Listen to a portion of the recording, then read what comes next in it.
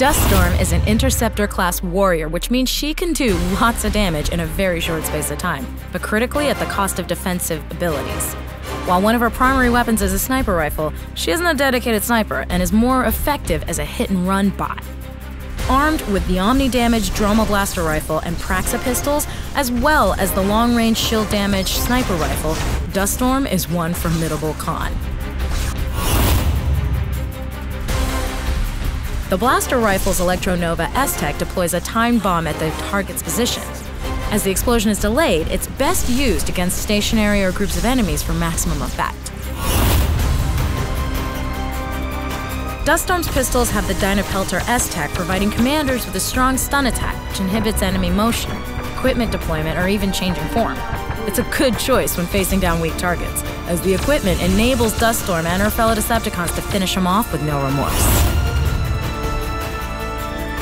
Finally, we have the sniper rifle's shield-ravaging Mesh Smasher S-Tech. If this devastating weapon deletes a target's shield meter to 0, it opens targets up to additional damage that comes from its secondary hit, an explosion that damages the shield and spark of any other enemies close by.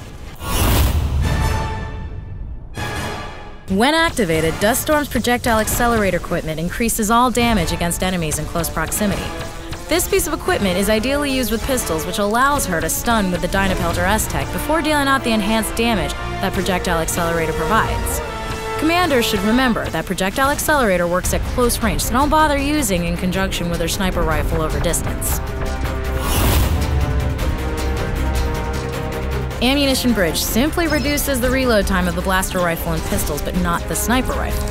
This piece of equipment underlines why Duststorm is not an expert sniper. At long range, commanders may look to use Ammunition Bridge with the blaster rifle, which will enable Duststorm to build up the S-Tech faster. As a pointer, it's beneficial for Duststorm to use Ammunition Bridge at long range in order to build up the S-Tech meter quicker, or use the equipment at close range with pistols, which will enable her to dish out more damage in a shorter amount of time. Using this in combination with the projectile accelerator makes Duststorm extremely deadly with her pistols, and it's for this reason that she's a great bot for hit-and-run attacks. The final piece of equipment, Shockwave Rounds, simply causes the next sniper rifle attack to apply a knockdown effect to the target. Warriors in vehicle form can't be knocked down, so it's only beneficial when used against enemies in robot form. Although typically a single target effect when used in conjunction with the sniper rifle's Mesh Smasher S-Tech, Shockwave Rounds will knock down anyone caught in its blast, potentially affecting an entire team of enemies with a single hit.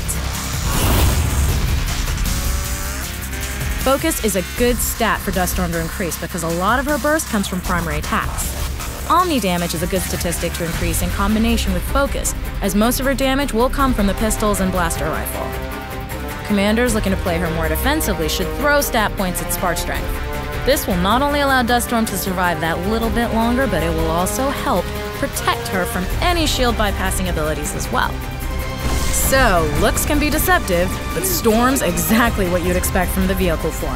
A hit-and-run con that can get in there quick, lock down the unprepared, then she's got the tools to hurt the enemy from near or far. But watch out, she can't take a lot of damage before heading to the med bay.